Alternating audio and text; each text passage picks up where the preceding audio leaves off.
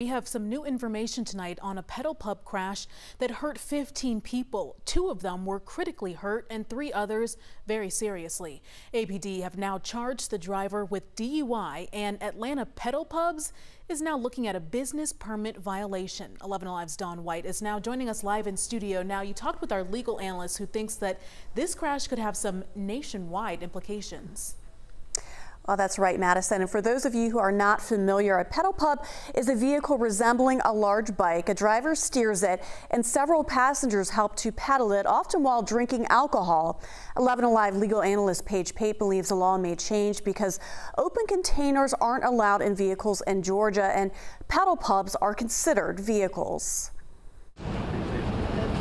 Well, it's a tragic situation, obviously, but something that really is not all that unexpected, given the fact that you have so many people drinking on a mode of transportation in the middle of a busy, crowded street. 11 Alive legal analyst Paige Pate believes this crash could set a legal precedent for pedal pubs, and not just in Atlanta. I would expect this to lead to tighter regulation and enforcement of the ordinances that are already on the books, and perhaps some cities, Atlanta included, may reconsider allowing this type of operation to even exist. This video shows injured passengers from the crash Saturday evening at the busy intersection of Peachtree and 14th Street in Midtown Atlanta. Trash and alcoholic beverages littering the street. The DUI charge is not surprising at all. That would apply if the driver was just on a bike by himself and intoxicated and driving on a city street.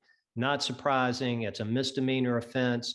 There's mandatory jail time involved, even if it's his first offense. Pate adds the company can also be held liable. The company likely has insurance, a policy that can cover this, and I would absolutely expect anyone who was injured in this accident to file a claim with that insurance or potentially sue the company and the driver for any injuries they may have sustained. Pate says the amount of money those injured could get will depend on the severity of their injuries. Obviously, those who are more seriously injured will likely receive more money. I would be surprised if the insurance company for the pedal pub company doesn't just settle with these people. We reached out to the company for comment, and we have not heard back yet. Now, Don, he talked a lot about these people considering filing a lawsuit. Now, what would actually happen if they do pursue that avenue? Paige Pate says if multiple people do pursue a lawsuit, it is likely to exceed the value of the insurance policy, and this could possibly lead to big financial problems for the company and the driver.